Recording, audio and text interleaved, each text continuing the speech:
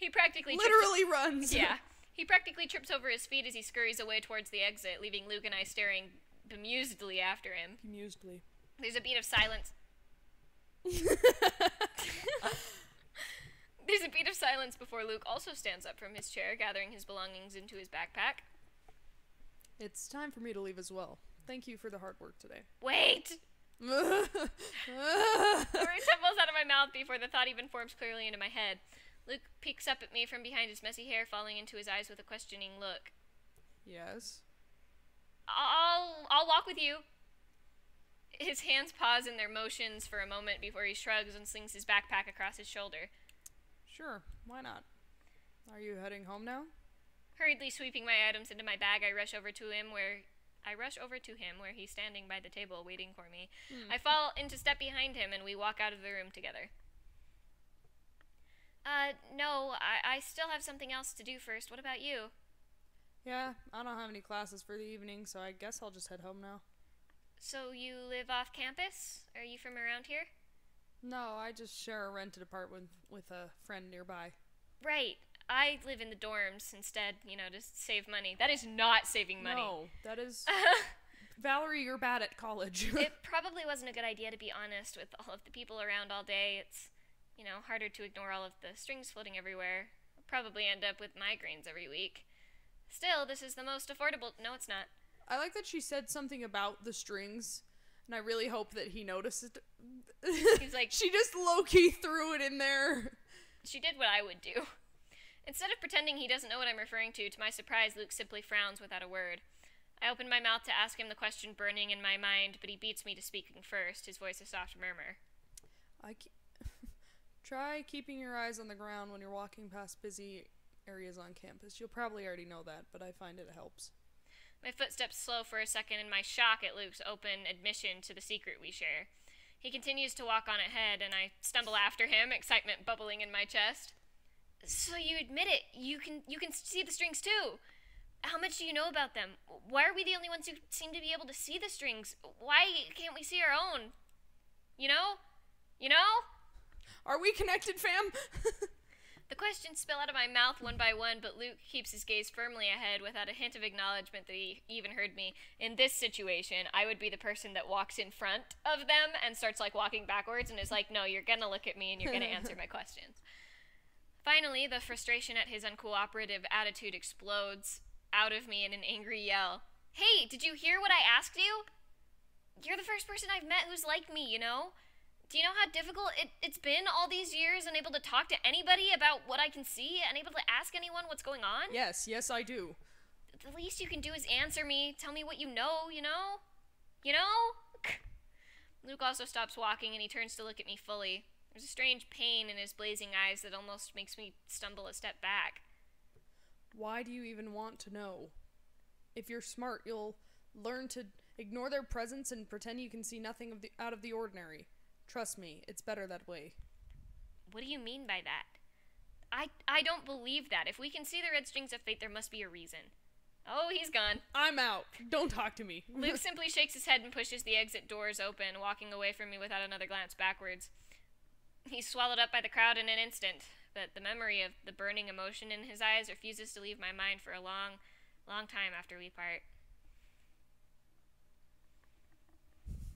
I keep my eyes firmly on the screen of my laptop in front of me, refusing to give in to the urge to peek at Luke, who's sitting on the opposite side of the table. The silence between us drags on, and the tension is so thick that I could cut it with a knife. Where in the world is Aaron? He's late. He's talking to a girl. I didn't peg a straight A nerd like him for someone who would be, late to a project meeting. How dare he leave me alone with Luke like this? I haven't spoken to Luke again since the last time we met at the library for a group meeting, and it's clear the conversation is still at the front of our minds from the way we're avoiding each other's eyes like the plague. I swallow, start a new document on my laptop, and begin typing away at random. I am pretending to write something down. Just to appear preoccupied. Slowly, my random typing turns into something more meaningful. Find myself opening the document containing my travel plans and begin adding more notes to my file. I can't wait until I can stop this planning and just hop on a plane and travel to Asia to look for him. Oh, yep, apparently we're definitely not in Asia. Nope. For the 1000th time, I find myself wondering what he looks like. My soulmate, and which country he's in. He must be far away if my string is so faint that it's practically invisible to my eyes, right? I like that her immediate thought is he's in Asia, though. I know, right? He must be Asian. Definitely not African. Definitely not from anywhere in Europe. He's Asian. He's Asian. You know, girl, same. I'm waiting for that string to come walking my way, too. You know? Right. My K-pop friends, where you at? Searches with Pinky. I'm sorry I'm late. I'm here now. Have you been waiting a long time? Hey, Aaron. Jerking out of my thoughts, I slam my laptop shut reflexively and look up to see a panting Aaron sliding into a chair at the table. Aaron? There you are. God, you're almost half an hour late. Where have you been? I'm so sorry, but wait, listen first. I have something very important to tell you. I'm going on a date. Pretty much. I narrow my eyes at him as he practically vibrates in his seat from excitement and pulls something out of his pocket to show me. I got, what? We got invited to Irene's birthday party this weekend. Can you believe that? Who?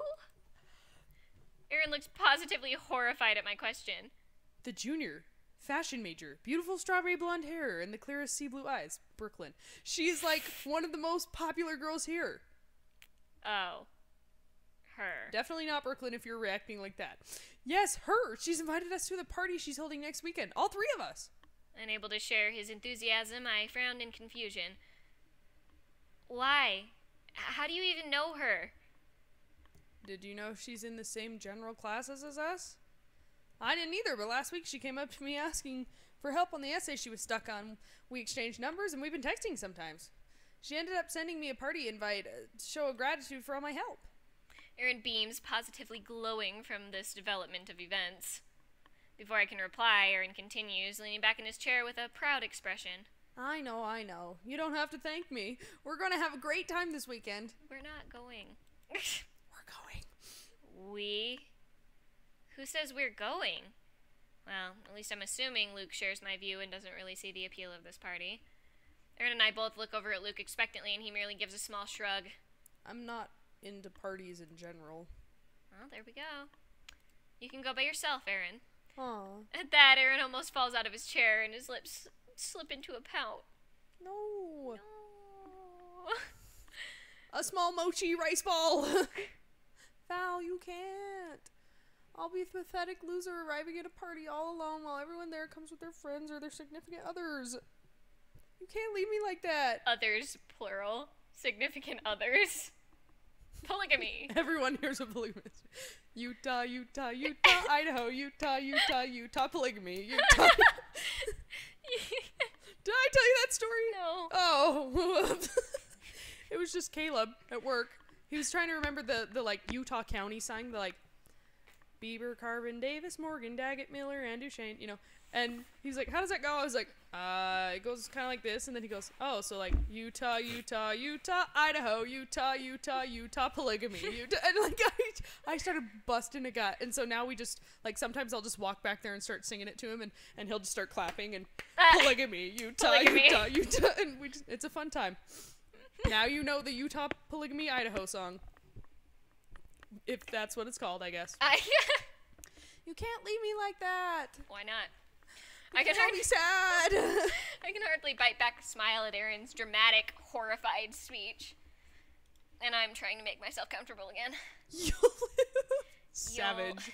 You'll What live. a savage. Ey's eyes Young widen thug comically, right here. and he clasps his hands together. No, you can't do that to me. It's gonna be my first party, you know. Don't ruin it for me, please. I'm ruining it for you. I'm not even close going. enough with anyone else but the two of you to invite them to a party like this out of the blue. Please, Val, I'm begging you. This is my one and only chance. But don't you think if you show up with a girl, people might get the wrong idea, and then you True. won't get to flirt with anyone? Right. Aaron gives me his best attempt at puppy dog eyes, I'm falling for it. and I have to admit, for a second, I almost cave in instantly. Same.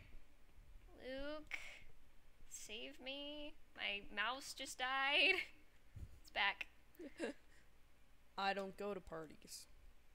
I'll just stay in and work on the project a bit more. He hesitates before continuing somewhat reluctantly. You're welcome to join me if you like. We probably have to catch up on Aaron's progress anyway. Luke, bro, you can't do that to me. You're supposed to have my back as my bro. You're supposed to be my wingman, my second in command, the cleric to my warrior. You have talked and the support to my carry. Twice. What? They have spoken twice. Yeah. You're just like, yeah, I know. But he's my homeboy. But he's my homeboy. Homeboy help. I can't help but laugh at that, shaking my head at Aaron. Luke just looks, baffled by his passionate declaration, which only heightens my amusement because they've spoken twice. Aaron really is such a nerd. Valerie, please. You're my last hope. Subtle Star Wars reference. Oh, man. Oh, no. Okay, whose route do we want to go on? That's the question, I guess. Now that we're here, I kind of want to go with Luke, just because I'm already really curious, even though I initially freaking love Aaron. What a little mochi ball. I just want to squeeze his little cheeks. I can't. You choose. Eeny, meeny, miny, mo, catch a tiger by the toe. If he hollers, make him pay $50 every day. My mom said to pick the very best one, and you are it. Aaron. Okay. Okay, we're going to the party. And now I'm kind of sad, actually. Partying. Well, then we should go back. No, it's fine. It's fine. We'll play both. We'll do fine. both. It's fine. Okay. Is sad. I'm sad, but also really excited. He's so cute. In the end, it's the gleam of real desperation in his eyes that convinces me. Yeah, pretty much. He probably hasn't had much chance to socialize and party with friends in high school, when he was so busy being a nerd. Yep. It probably didn't help that he was labeled a giant nerd. We're going to state it twice to really get the point across. I generally kept to He myself. glowed up a little bit with his, what is that, Naruto hair? Not even that. What is, like, it's like Dragon Ball Z something? I don't know. Who knows? It's a fun time. I generally... Lion hair. His lion hair over there. It reminds me of Haru from Fruits Basket. Had the different color, layers of hair. Yeah. How are you going to convince me that that's your natural hair color? Watch Fruits Basket, kids. Well. I generally kept to myself in high school, but even I'm aware of his reputation as a geek, which I'm sure does not translate into popularity. I don't know. If he's a hipster, we never know these days. That's true. This is probably a really new and important experience for him, yes. I must be the mother. I can't let him down. You're right. So I sigh and nod reluctantly. Fine, you win. I'll go with you, I guess. Yes! Yes! He grabs my hand in his elation, startling me. Elation? That's a... Why do these always use big words that I don't know? I know them. Yeah, but I don't. I am not an English major, thank you. You're the best, Valerie, thank you. You'll have the time of your life at this party, I swear. I'll pick you up from your dorm room at 6 on Saturday, okay? How do you know I live Casual in the dress dorms? code. Just wear whatever. How do you know I live in the dorms? Because I watch you. Oh, okay. Thank you. Aaron stares at me in earnest, his gratitude and excitement written all over his face. To my surprise, I can feel a slight blush rising in my cheeks, and I hastily pull my hands away. Well, you better not be late, got it? Now, can we go back to the topic at hand that we actually met to discuss, Oh, right, yes, you're right. Of course, I'm sorry. He flashes me another giddy smile before calming himself with a deep breath. His expression grows solemn, and he turns on his laptop. Let's get started, then.